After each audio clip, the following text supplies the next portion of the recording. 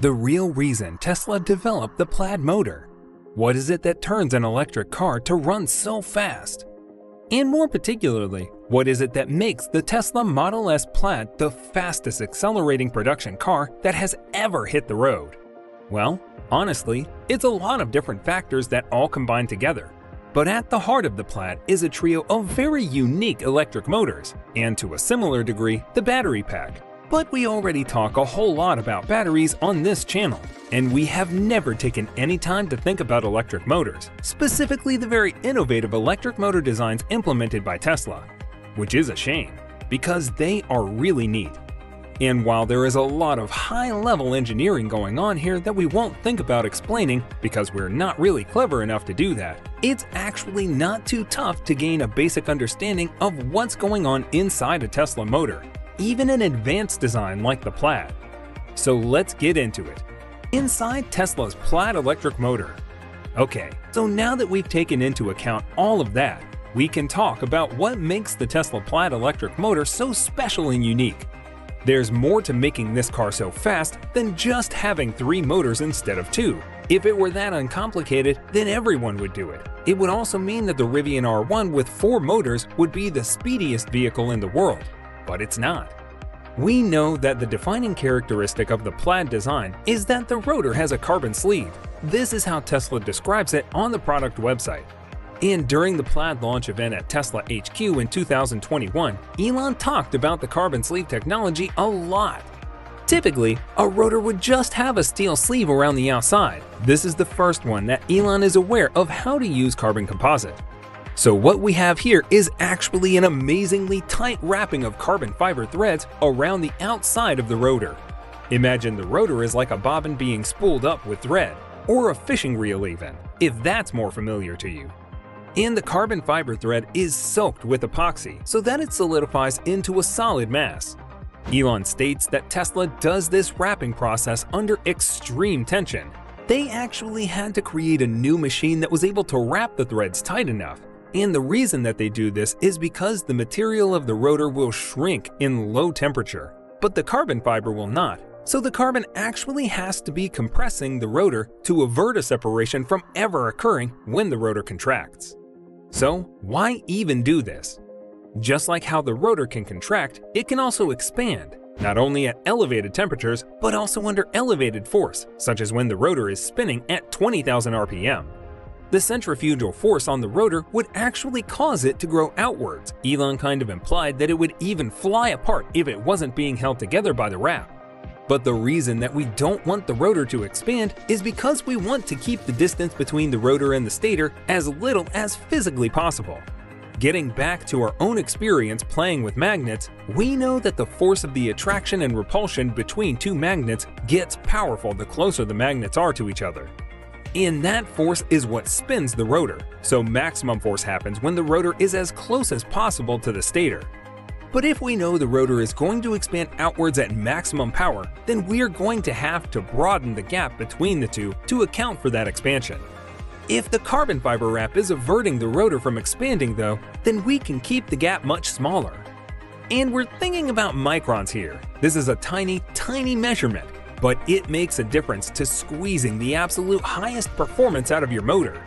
This enables the Plaid to continue putting max power down all the way through its range. If you look at the power curve of all previous Model S motors, they start off super powerful, but actually lose power as the speed of the vehicle increases. Plaid does not do this. The Munro teardown. So we can look over to Sandy Munro and his engineering company to get a brief look at what the insides of the Plaid motor actually seems like. These guys have most certainly one of the coolest jobs ever. They just take cars apart all the way down to their base components and look at how they operate. And Sandy has done this teardown procedure with the Model S Plaid. So there are a few very intriguing discoveries that he made. Let's start off with the inverter. This is a component that we didn't discuss about in the basic explanation, but this thing is like the brain of the motor. The inverter handles the flow of electricity into all those magnets, and in doing that, it mostly controls the speed and operation of the motor. What's interesting is that we can actually see that the inverter board inside each of the Model S Plaid motors actually states Model 3 right on it. And Sandy goes around demonstrating that every Tesla motor, whether it's the Model 3, Model Y, or Model S Plaid, has the exact same inverter. The housing is the same on each motor, and the circuit board is very nearly similar, with only one important change on the Plaid that we'll get to in a second. So when we talk about Tesla prioritizing efficiency in their production lines, this is what we mean. The same basic component goes into every car. They don't even waste time changing the printing on the board. They all say Model 3.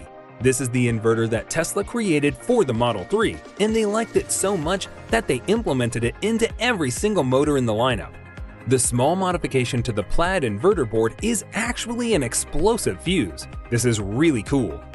The fuse is actually a little bomb that will fire two pushers straight out that will physically break two of the bus connectors that connect the power from the inverter to the motor. So I'm not sure what exactly would lead to fire, but if something catastrophic takes place to a Model S Plaid, this explosive fuse will basically break the electric connection to the motor and make ideally sure that the motors go completely dead in an instant. The only thing between the Plaid motor and rear wheel is a single gearbox, and that is a requirement. Tesla doesn't have a transmission. There is only one set of gear ratio, but you can't just have the motor directly linked to the wheel. There needs to be a gear reduction first. On the Plaid motor, this is actually a different reduction ratio than on the standard Tesla motor in the Model Y. Moreau discovered that the Plaid has a gear ratio of 7.54 to 1, while the Model Y has a gear ratio of 8.996 to 1.